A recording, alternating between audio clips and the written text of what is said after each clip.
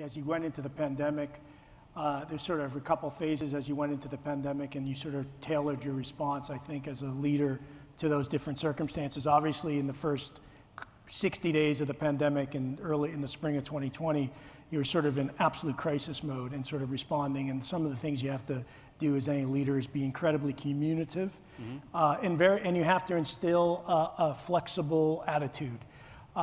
We were very fortunate at the RMR Group. We went into the pandemic with very low debt. In fact, at the RMR Group itself, we have no debt. We went into the pandemic with a lot of cash on our balance sheet. We were able, for those employees that were not able to work from home, and we had a large number of them that continue to have to go into the buildings and make sure that they were operating well, we were able to up their pay, give them hazard pay, for example. We were able to give full bonuses as we got into 2020.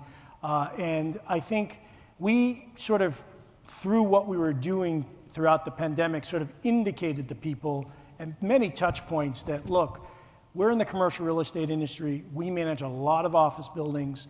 We're going to have to take a leadership role here in trying to demonstrate the ability to get back into the office. And you sort of made that bet when you came into the commercial real estate industry that you're going to be probably at a company that's going to do that. And so we had our employees back in as soon as the state mandates were lifted. At whatever minimum occupancies we had, we were hitting them. We have been fully back since Labor Day. Oh, wow. Of course, we were a little nervous that we were going to have some attrition or some pushback. We've had almost no pushback at all.